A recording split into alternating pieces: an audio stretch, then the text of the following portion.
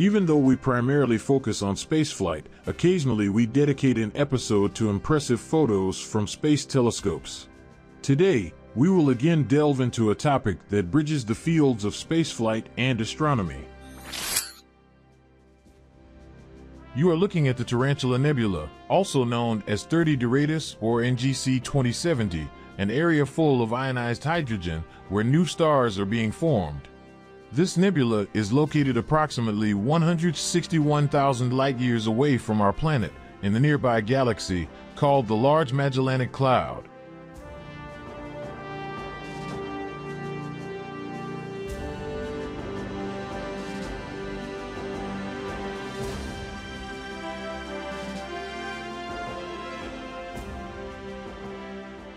The dust and gas clouds in the nebula are highly turbulent and stretch between regions of bright young stars.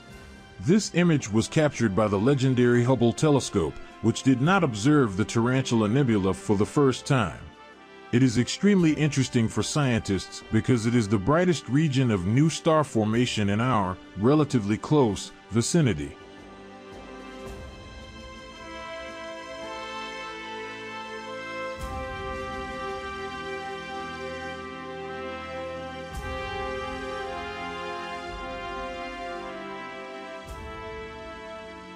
The Tarantula Nebula is also interesting to scientists for another reason.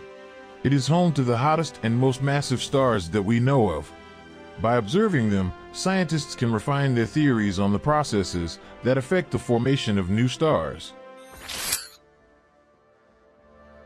If you haven't checked out our Twitter profile yet, simply click the link in the video description.